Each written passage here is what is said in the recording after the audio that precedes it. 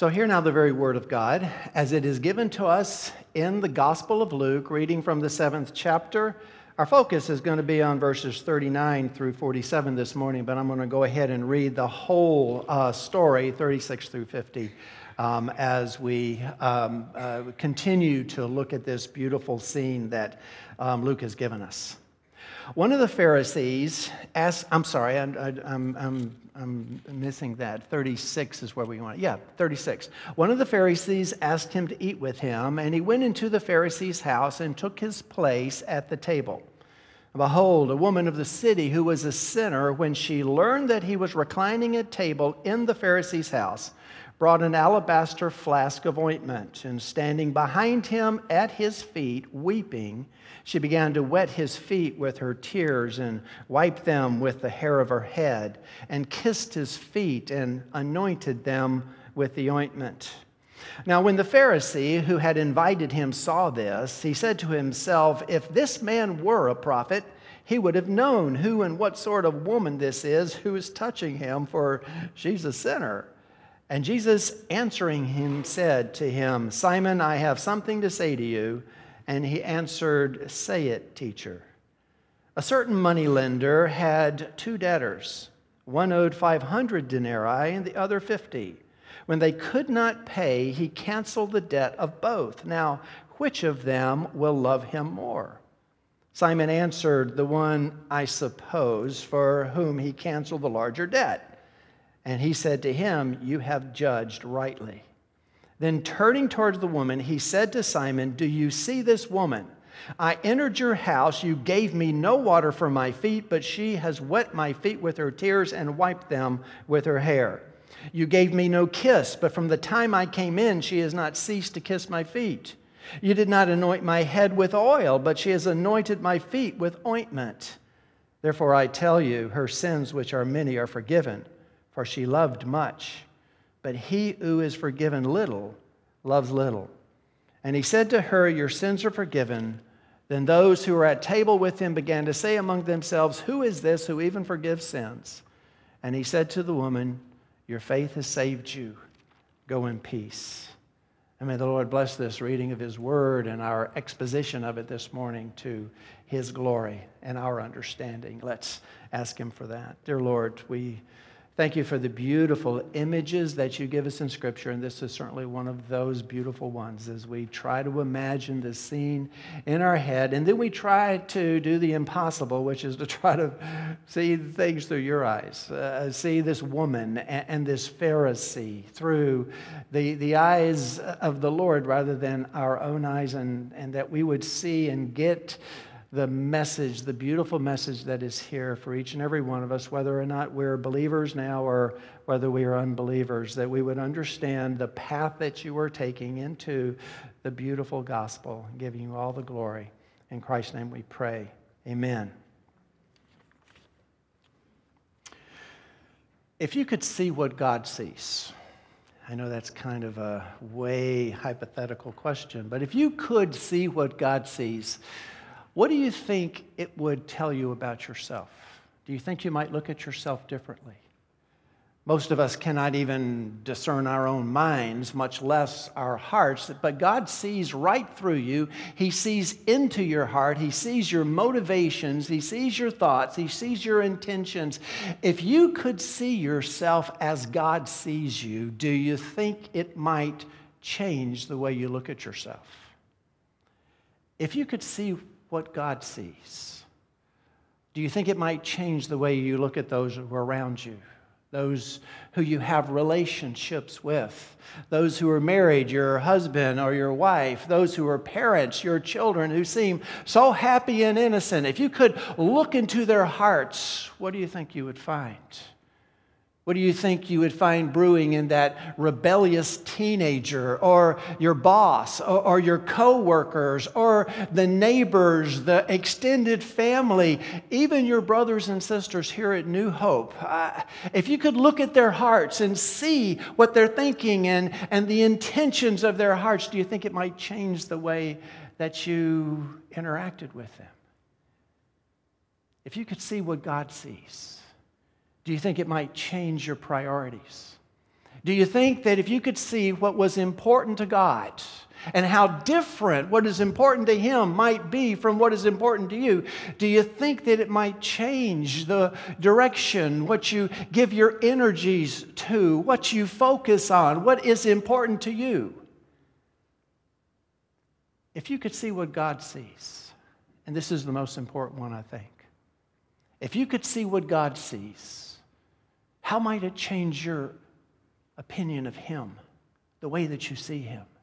If you were seeing Him in the reality of who He is, in all of His infinite and His omniscience and His omnipotence and His holiness, if you could see Him rather than our humanizing of Him, which is what we so often do you think it might change the path of your life? How might you listen to what He says about Himself? Now, I realize that these are moot points for the most part. These are exercises in futility because we don't know the mind of God. In fact, we read that earlier, didn't we? God Himself says that my ways are not your ways, my thoughts are not your thoughts. Higher than the heaven is above the earth are my thoughts above your thoughts and my ways above your ways. So there's really no chance that we have to actually see things as God sees them. But one of the major parts of Scripture is to reveal God to us, is to reveal Him in a way that He wants us to see Him, in a way that we might know Him better. But the problem that creates is that quite often the God of Scripture is different than the God in our minds, the ones that we've watered down, the ones that we've put a boundary around, that we've made more compatible to our mind thoughts. And so, therefore, when that happens, it seems like everything is upside down. Take this story, for instance, that we have in front of us. This is an upside-down story. I mean, on the one hand, you have a woman who is so sinful, has such a history of sin, that her sinfulness is famous. Everyone in town knows that this woman is a sinful woman, and yet she is going to act in a way that Jesus is going to hold up to us as a model to follow, a model of virtue, something that God adores. Now, on the other hand, we have a Pharisee who was probably one of the most upstanding citizens in town. Everybody respected the Pharisees. They were righteous, they were pious, they did good things, they gave to the poor.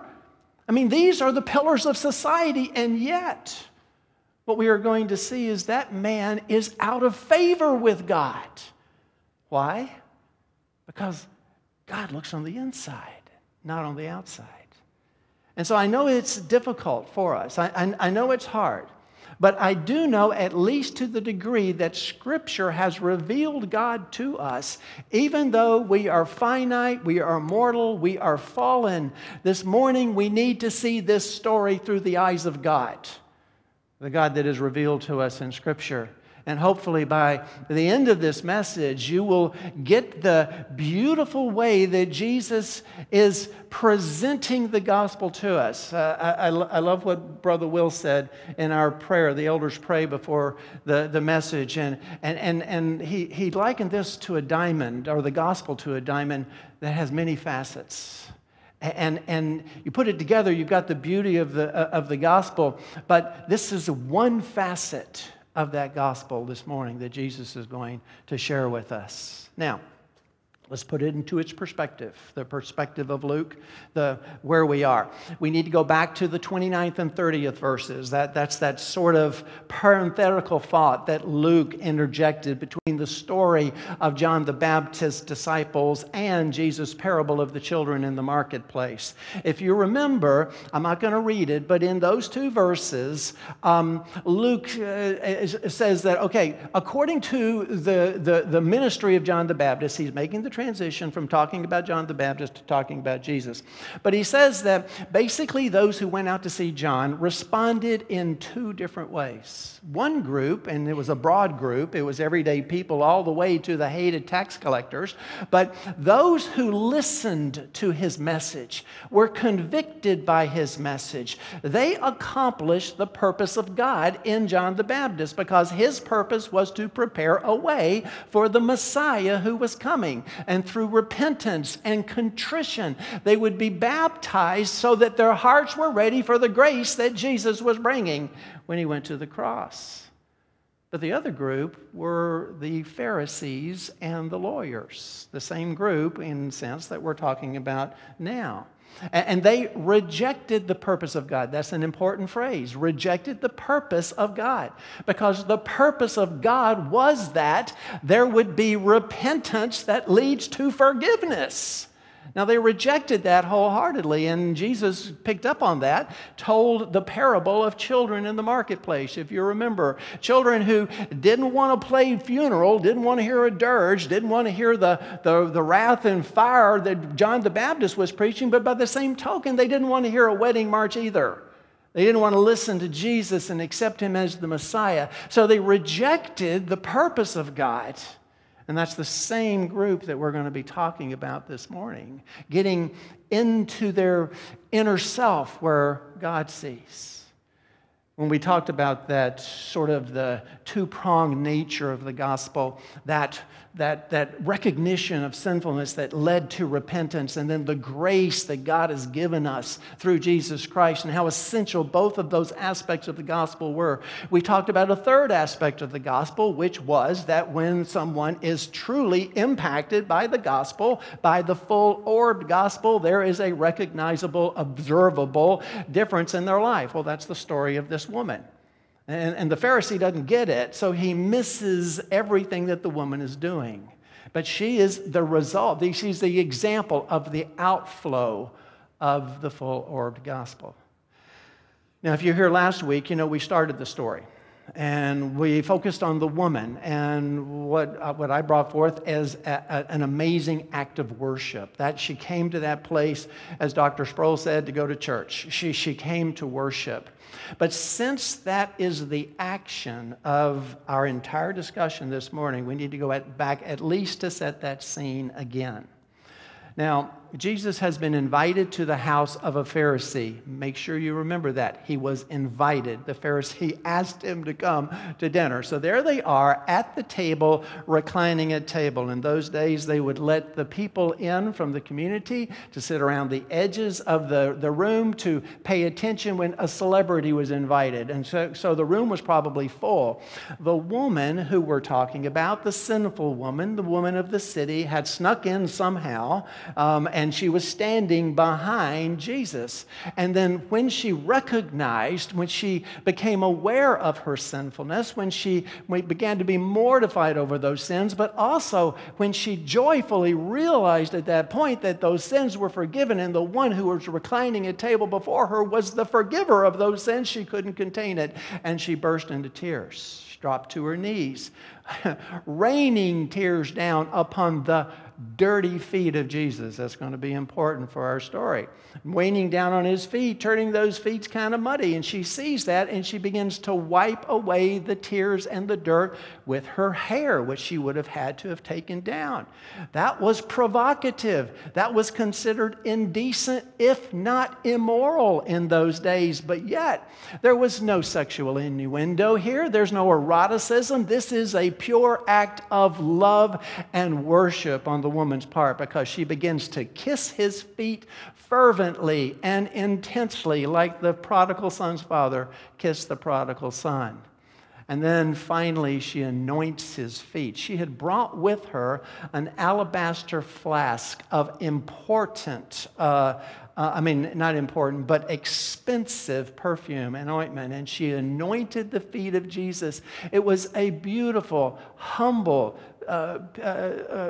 act of subjugation and worship and exaltation of Christ. Now, because the Pharisee doesn't get what has happened to the woman, he's watching this all the while. And that's where we come into our story for this morning. So let's take a look starting in the 39th verse and pick up the narrative from there. Now, when the Pharisee who had invited him saw this, he said to himself, if this man were a prophet, he would have known who and what sort of woman this was who's touching him, for she is a sinner. Now, notice several things about this. First of all, notice that he thought to himself. He said to himself. Notice that this is not something that he spoke outwardly. He's not speaking to the woman. He's not speaking to Jesus. He's not speaking to the Pharisees who are at the table. He's thinking this in his mind. Jesus is going to discern his thoughts, which is the irony of this passage. Notice what he also does. He verifies for us. Jesus is going to verify it again a little bit later. But he verifies for us what we've already surmised, and that is that this woman is a famous sinner, okay? She's well known by everyone in the community as a sinner, if not a professional sinner. She very well could be a prostitute, but she's not necessarily a prostitute. But she is a woman who has all of her life enjoyed sin, flaunted it, and made a name for herself. And so this man sits back and he looks down his nose at Jesus and he says, well, obviously this man can't be a prophet because he doesn't know what kind of woman this is. Well, he's wrong on every single count there. First of all, he says, if this man's a prophet. Now, if we were reading through Luke's gospel, we would recognize something that we might have forgotten now because we're taking it bit by bit. And that is that what is on the table, the entire discussion, is not whether Jesus is a prophet or not. It is whether he is the Son of God or not, whether he is the Messiah, whether he is God in the flesh. That's the discussion.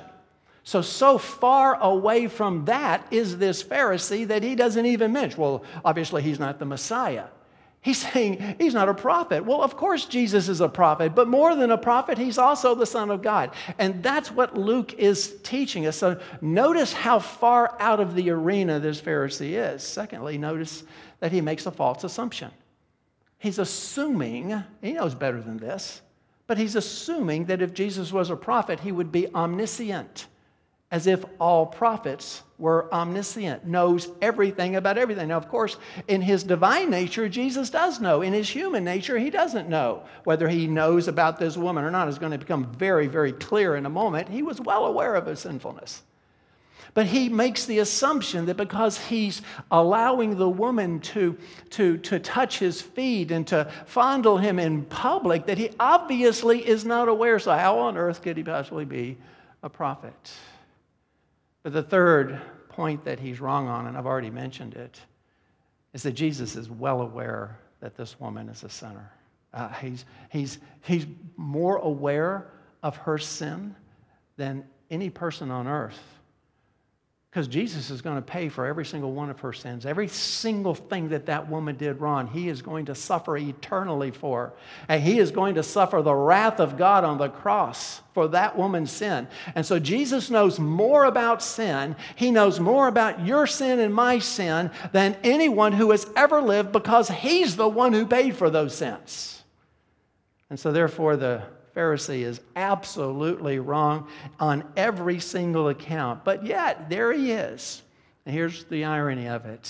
He's looking down his nose and he's passing judgment, not only on the woman, but on Jesus. And he brings out something that's quite human. Unfortunately, I think we all kind of do this. He's looking down his nose, and on the one hand, he's disgusted with what he sees. He's disgusted with this sort of indecent display by this sinful woman, but at the same time, he's immensely satisfied with himself. Have you ever done that? You see somebody's life fall apart, and you sit back and say, well, that's a terrible thing, but I told you so. I knew this was going to happen to them. I knew that they were going to go this way. So there's sort of a self-satisfaction in what you're seeing, but what you're seeing is something that could be tragic. Well, of course, in this sense, it is not tragic at all because Jesus knows exactly what's going on. So he's going to turn it around, as he so often did, and bring it right back to the Pharisee. Notice what he says in the 40th verse. And Jesus answering him said to him, Simon, I have something to say to you. And he answered, Say it, teacher. Notice the words. Jesus answered him. The man didn't say anything. Okay? He's thinking to himself. Luke doesn't give us any indication that there's any body language, that there's any murmuring, that there's any outward appearance of what the man is saying. And so here the man, this is the irony of the passage, by the way, because here the man is saying this guy's not a prophet because he doesn't know this woman's a sinner, and Jesus is discerning his thoughts all the while.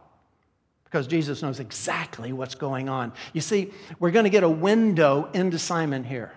We're going to get a window to be able to see this Pharisee as God sees him, not as the rest of the people at the table. And don't fool yourself, brothers and sisters. If you were at that table invited to the same dinner, you'd probably be championing Simon and not the woman. You'd be just as disgusted at what she was doing because you wouldn't have understood it until Jesus made it clear. Well, anyway, he says that he turns to Simon. By the way, let me go ahead and say this about Simon.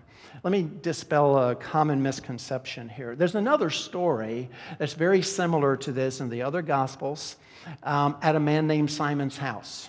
Now, the skeptical scholars would love you to believe that, well, this was all just kind of made up, and so the details change as they make it up. But no, they're two different stories, very similar, but different meanings because they're at different times. Later on in Matthew and Mark, literally the week of his passion, Jesus is going to be in the house of a Simon the leper in Bethany, down in Judea, long way from where he is now.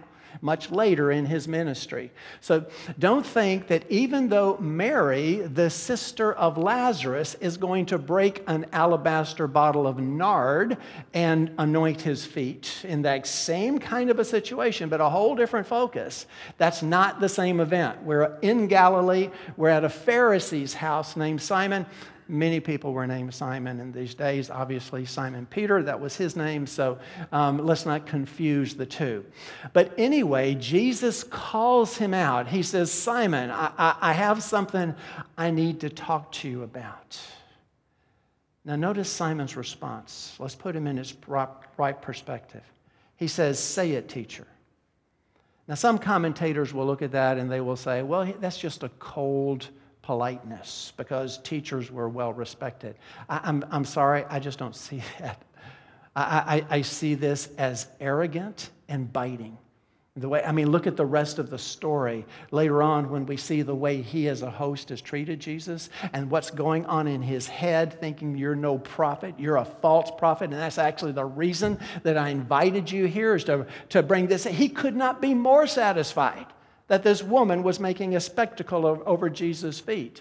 And so therefore, what he actually says is, speak on, teach. Get yourself out of this one. I can't wait to hear what you're going to say to exonerate yourself because I've got you. You know, if you knew who this woman was, there's no way you'd let her be doing that to your feet.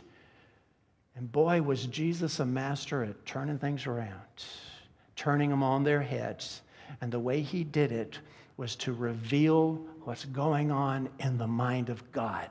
And that's the way he goes on when he continues this. And the way he does it, as he often did, is just simply to launch into a parable. This is probably one of the simplest parables that Jesus taught. Look in the 41st verse. A certain moneylender, that's important, a certain moneylender had two debtors. One owed 500 denarii and the other 50. When they could not pay, he canceled the debt of both. That's probably the simplest of the parables Jesus taught. It almost defies any commentary, but you know I'm a preacher. I got to say something about it. So we have two debtors here. We've got one who owes 50 denarii and one that owes 500. Most of you know that a denarii is just a denomination of money back then. It was the amount that a day laborer would usually make for a day's work. It's the amount that they paid a Roman soldier for a day's work. So just take whatever you take home in a day, what you would calculate, and that's basically what a denarii was. Now, one of them owed 50 denarii. That's about 2 months' wages, considering a 6-day work week. 50 denarii, that's pretty good amount. But the other one owed 500 denarii. That's 20 months, 1 3/4 years almost. That's a lot of money. Now, the focus here is on the difference between the two. You know, when God looks at this, from God's perspective, and he looks at 500 denarii and 50 denarii, there's all pittance as far as he's concerned. He owns the universe. But the focus of this parable, and we want to stay true to it, is that the one owed 10 times the amount of the other, and yet the money lender forgave both of them the exact same amount. Both of those men are going to walk out of that freeing absolutely free. Now, there's a couple of things that I want you to notice. First of all, he's a money lender. So he does this at great risk to himself. Can you imagine if you're a money lender and you owe the bank anything? What if you heard the bank says that they're giving grace and actually letting you not pay off what you owe? Well, you go out of business in a hurry. Banks can't do that. They're in the business to lend money and to get money back. So if anyone hears that this man is absolving the debts like this, then they're not going to pay their bills. So he does it at great risk to himself. But the second thing I want you to see is that this is absolute, unmitigated grace. There was no discussion. They didn't do anything. There was no begging. There was no discussion of whether or not there was a mitigating circumstance. All we hear is that the money lender forgave the debts, and the debt is done. And both of these men are debt-free.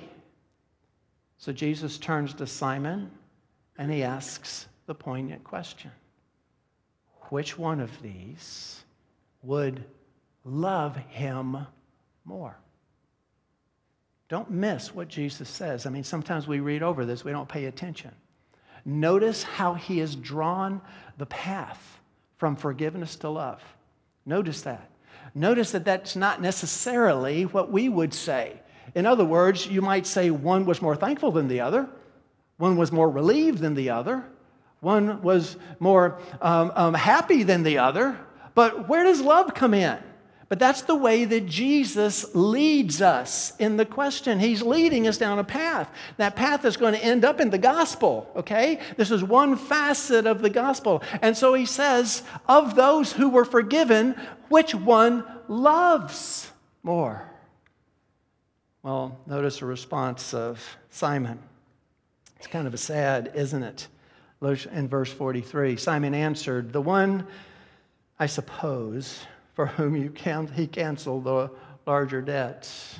And he said to him, you have judged rightly. Notice that Simon cannot even bring himself to admit that Jesus is right and backed him into a corner and turned the whole thing around. Oh, I suppose. You know, remember, there's a whole table there. And so they're all paying attention. And so, okay, now where they were looking at Jesus and saying, how are you going to get yourself out of this one? Now they're looking at Simon and saying, how are you going to get yourself out of this one? Well, I suppose. Let's move on to the next thing. I suppose it would be the latter one. Can't even bring himself to admit it. But then notice what Jesus says next. You have judged rightly. In other words, you've made the right assessment.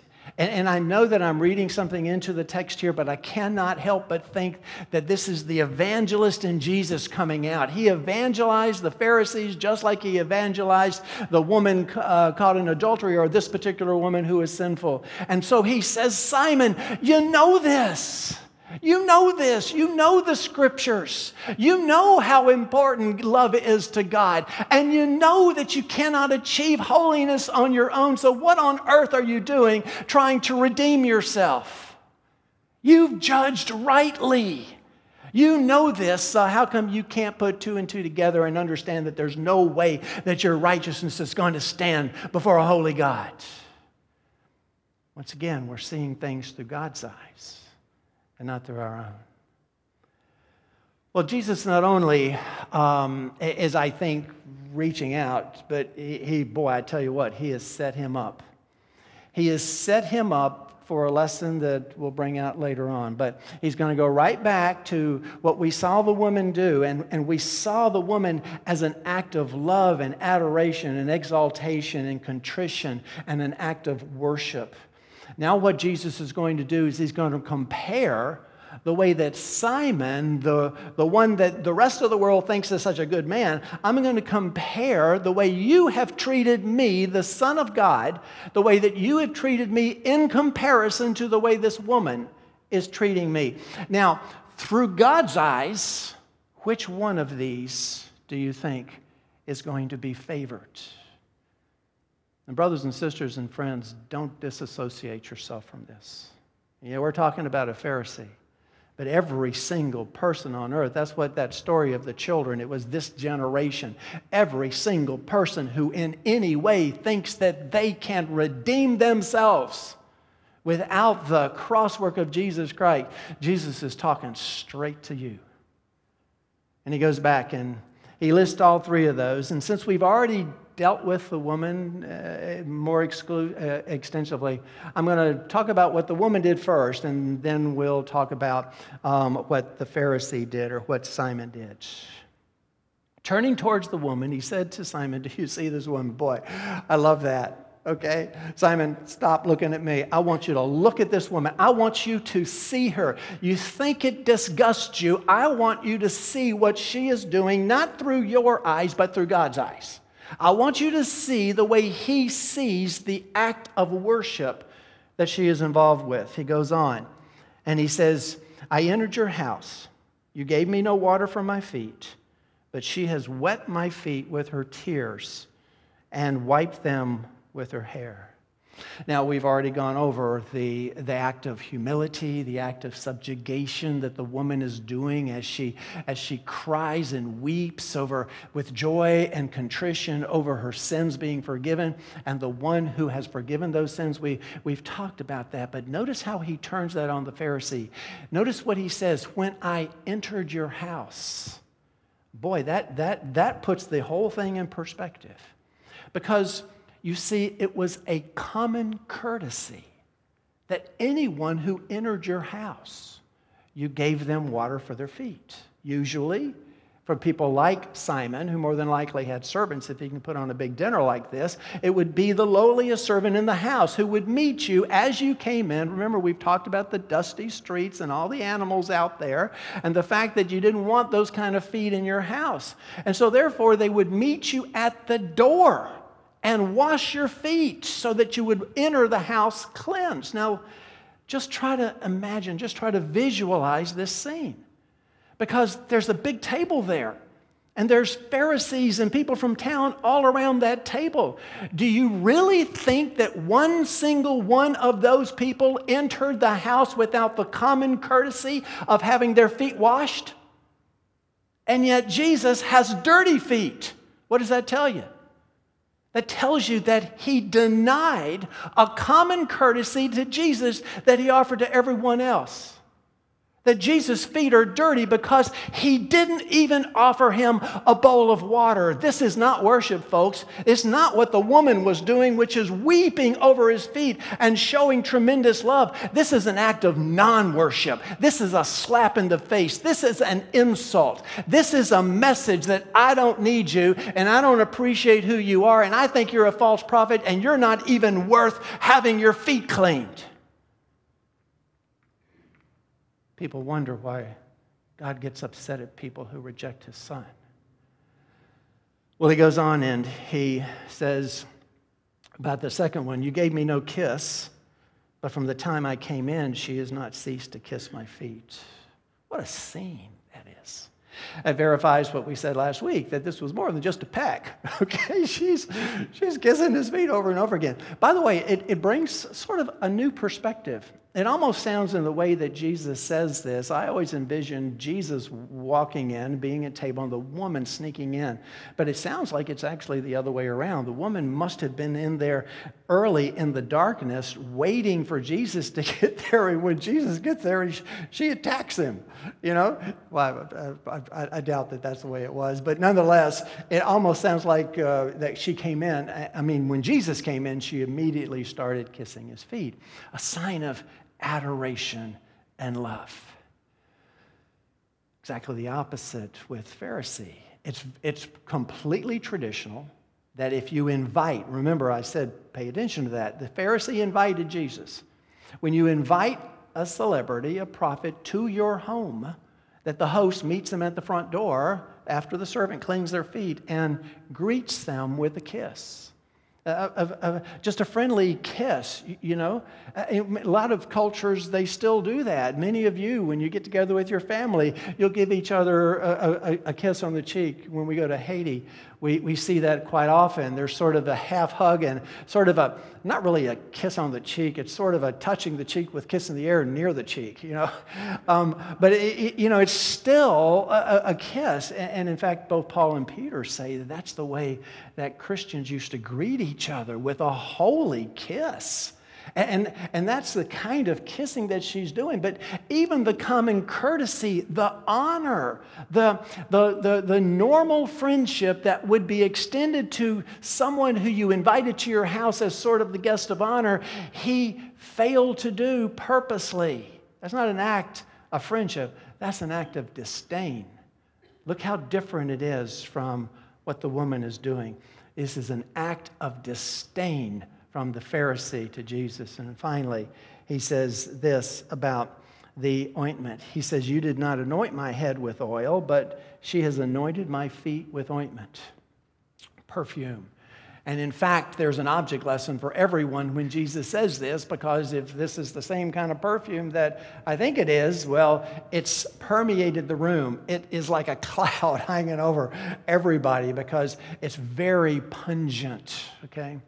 Now, I'm also told that when you invite a special person to your house, you would meet them at the door, make sure that their feet are washed, kiss them on the cheek, and then you would anoint their head with olive oil. That was just common courtesy when you wanted to honor a guest. Remember, they used to anoint the kings and the prophets and the priests, and apparently if you were a special invited guest, but Simon just failed to do that. But once again, I think part of the focus here is on the value of the two.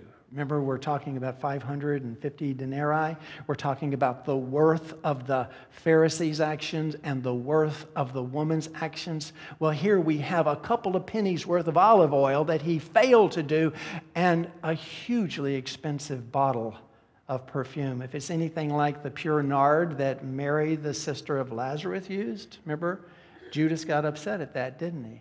He said that could have been sold for 300 denarii. That's a year's wages that she has just testified to the whole room. This is what I think about him. This is how I honor him. This is how I exalt him. And the Pharisee didn't even put a couple of pennies worth of olive oil on his head.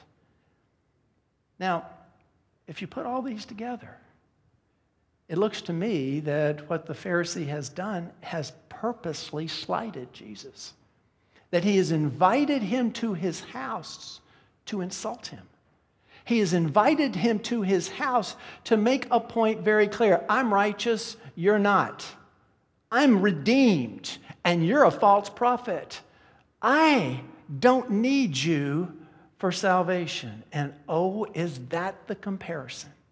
Because on the one hand, we have the self-righteous, self-redeemed, and on the other hand, we have the one who is poor in spirit, broken, who recognizes above all things that she needs Jesus. That's the distinction I want you to see. Jesus makes that clear as he goes on.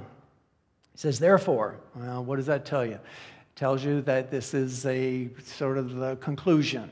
He's told the parable, he's made the application, and now he concludes it. Therefore, I tell you, that's Luke's sort of modified truth formula. Therefore, I tell you, her sins, which are many, are forgiven, for she loved much. But he who is forgiven little loves little. I love the ESV translation, although sometimes I disagree with the way it's translated.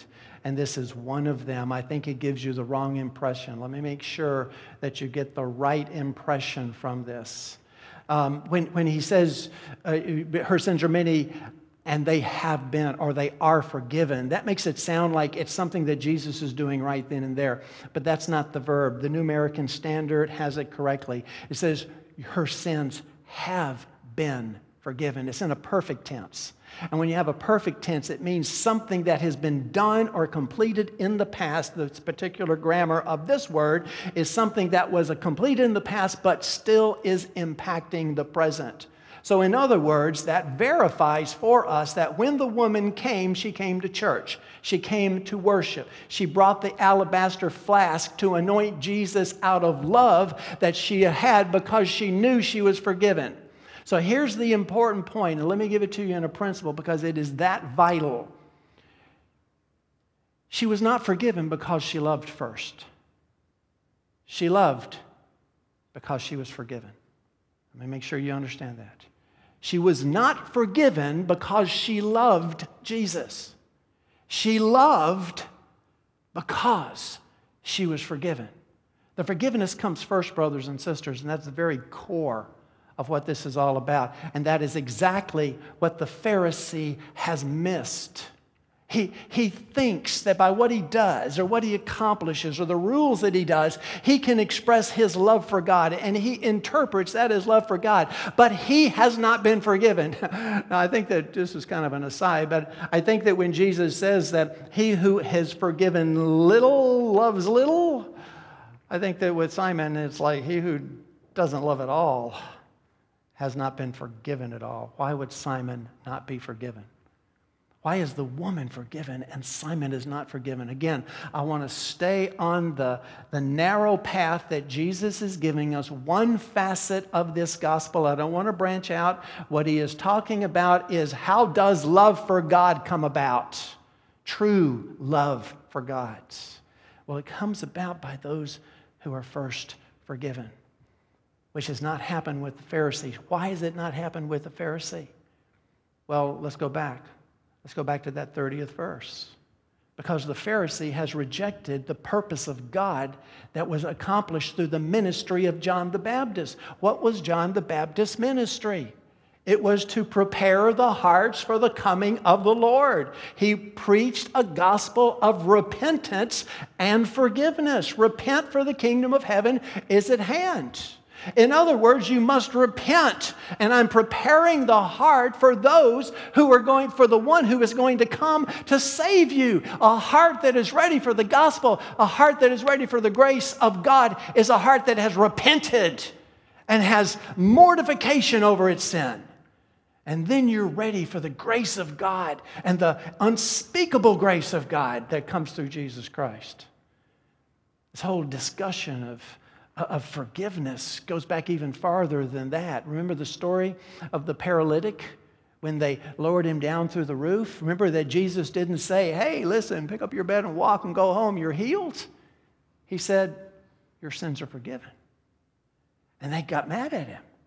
Okay, here's a man that is doing miracles that only God can do. There's no way that somebody who's born a paralytic or is absolutely incapable of getting up could ever do that unless God was part of it. And Jesus says, I am sent by God and your sins are forgiven because I have the right to forgive sins. And they say, wait a minute, only God can forgive sins. And Jesus said, and? Well, okay, I got you. So what's the problem? But what did they do? They called him a blasphemer rather than to accept him for who he was as the Son of God. And so right now we see the same thing happen. These are the children in the marketplace. These are the ones who said, no, I've got a tune that I want you to play. And unless you play my tune, I'm not going to dance. I'm not going to dance to John the Baptist, and I'm not going to dance to Jesus. I am self-redeemed. So why was the Pharisee unforgiven? He's unforgiven because he has no sin awareness. Oh, my goodness, how important this is. How vital this is to the gospel. The woman had sin awareness. She knew she was a sinner. She admitted it. She embraced it. She recognized that her sin would condemn her. And so therefore, when Jesus says, you are forgiven, later on he says, your faith has saved you. We'll get to faith next week. But when her sins are forgiven, she cannot control herself. The joy of the fact that her sins are so many, she just flows into love. But that love that she's experiencing, brothers and sisters, is the outflow of the full-orbed gospel. She's a changed woman. She has been forgiven first because she turned to Jesus Christ. And because she's forgiven, she is able to love him with a complete and total and a sincere love. The Pharisee is not forgiven. Why? Because he is not sin aware. He doesn't want to talk about his sin. He looks down his nose at everybody else. And he says, I am the one who is the religious leader of the day. And again, remember that Jesus said this is a generation of people, not just the people who lived then. It's anyone who thinks that in any way that they can redeem themselves, who thinks in any way that they are able to stand in the presence of a holy God on their own righteousness. Even men like this who know what the Old Testament says about the holiness of God. So if you could see through God's eyes, what do you think God would say to this Pharisee? If you could see through God's eye, and once again, don't disassociate yourself from this Pharisee. If you think that salvation's not important, if you think that you're just simply going to walk into the presence of God, then Jesus is talking directly to you. If you could hear God speak, which, by the way, you just have, not through me, but through the Word. But if you could see how God would respond to this, how do you think he would respond to Simon? He would say, Simon, do you in your wildest imagination actually believe that your righteousness is anything but filthy rags before me? Do you honestly believe that you can attain the level of righteousness to stand in the presence of my holiness? You can't. But I know that you can't. So I sent my son to save you, and that's him right in front of you. The one that you failed to even offer water to wash his feet. The one that you have disdained. The one that you not only don't love and haven't exalted, but the one that you are belittling and rejecting completely and totally. You have not worshiped him. You have not given him glory. You have not exalted him. And so therefore you have rejected my plan to save you, the only way that you are ever going to be saved. And so therefore, because you reject my plan of salvation, there's nothing else I can do except send you to hell. And when I do so, the human world will cry out and say, foul, unfair. God can't send anyone to hell. Look at this man. He was so faithful. He was so pious. He did all the offerings and did everything that he was supposed to do. He went to church every single Sunday. And yet you're saying that when he stands before you at the end of the time, you're going to and says, Lord, Lord, didn't I do all these things for you? He's going to say, depart from me, you worker of iniquity. Cast him out into the outer darkness. And for that, you think God is unfair. Not if you're looking through his eyes, folks. Not if you're looking through the eyes of God. If you're looking through the eyes of God, you're going to see this entirely differently. If you look through the eyes of God, you're going to recognize two things. You're going to recognize a whole bunch of things, but let me just focus on two things. One, you're going to recognize that sin is a big deal to God. Your sin is a big problem.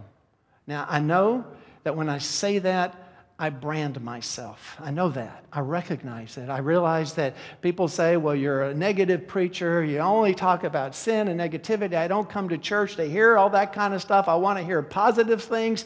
And you're nothing but hellfire and brimstone. Well, so was John the Baptist, so I don't feel too bad about it. But sin is a big problem with God. Your sin is a major problem. He is holier than to look upon your defilement. He cannot abide it. And your own attempts at righteousness don't cut it. God is not impressed, my dear friend, with your self-righteous, self-redeeming, autonomous, that means auto-law-keeping, you make it up yourself, your arrogant religiosity. He's not impressed. It's not going to save you. You'll never stand before him with that, ever. You need to be more like this woman who is lost and knows it, and knows her sins condemn her, and goes and runs to Jesus and falls upon his feet and weeps with joy and contrition because of those sins. Sin's a big deal. Something's got to happen to your sin, folks. Something has to deal with it. You can't wish it away. You can't rationalize it away. You can't just simply go to churches where they don't talk about sin. You have to deal with it in some way. Of course, the way that you deal with it is through Jesus Christ. The second thing, if you could see through God's eyes, you would understand how important love is to him. Brother Will read it earlier from Deuteronomy. That's the Shema. That is recited by good Jews every day. Hear, O Israel, the Lord your God, the Lord is one. You shall love the Lord your God with all your heart, with all your soul, and with all your might. Jesus says that's the greatest commandment.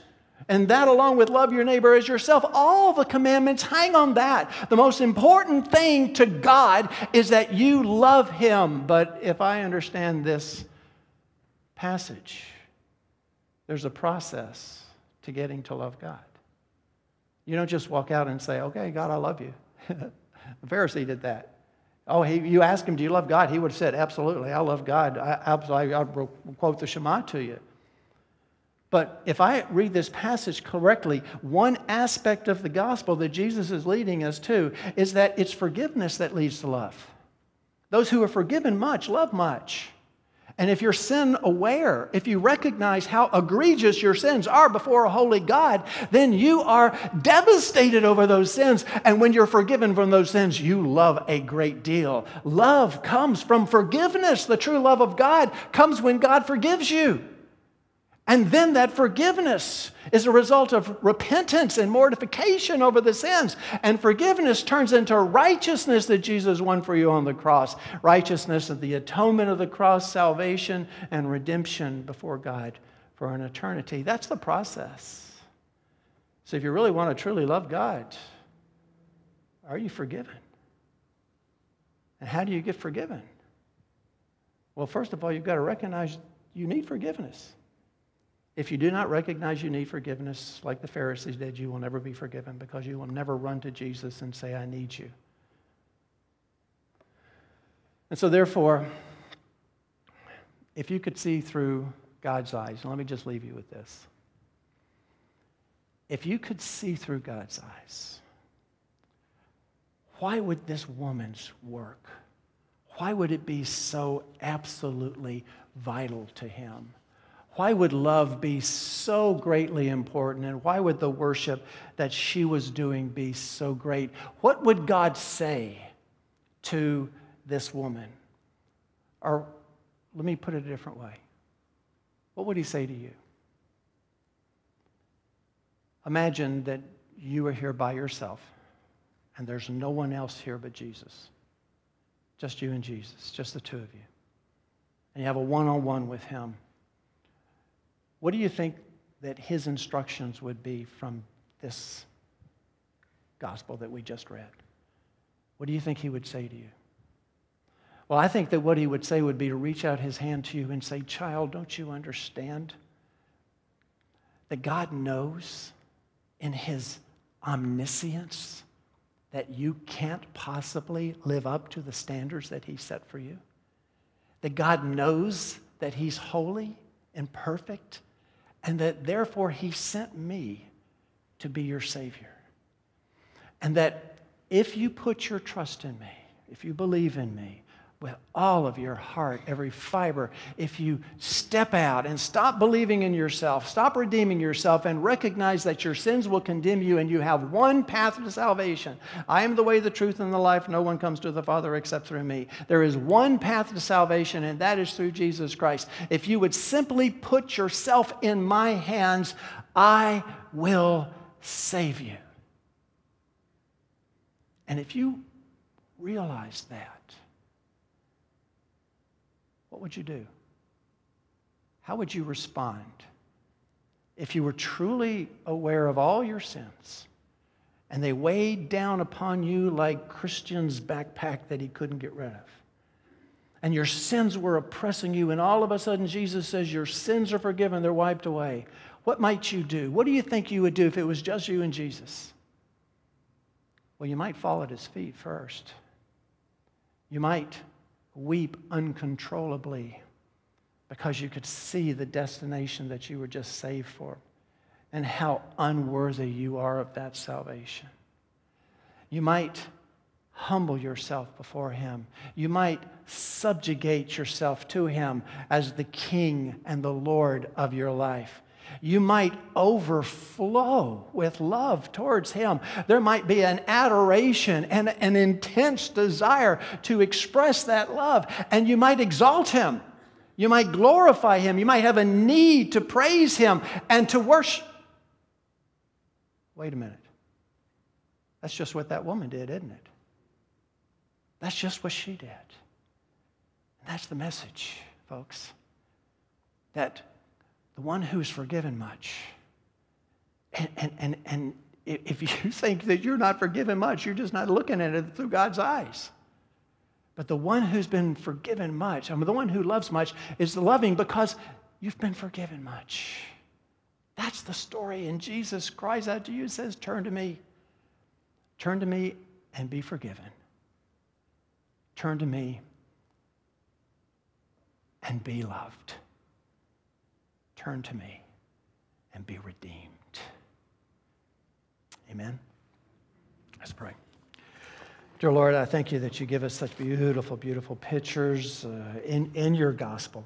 And as I said earlier, what a beautiful analogy it is. This is a facet. This is one path into the gospel. It speaks of the love that we are to have for you and the fact that that love flows from your redemption, your forgiveness of us. And what an example this woman is from the wrong side of town, the wrong kind of woman, completely lost in her sins. But she knows it, and why is it that we don't? That we think that we are righteous enough, like the Pharisee, that we'll escape your wrath. But we know that we won't. And we thank you for the times that you tell us. And I pray that those who need to hear this, and it needs to take hold in their heart, I pray that you would, through your Spirit, make it real. In Jesus' name we pray. Amen.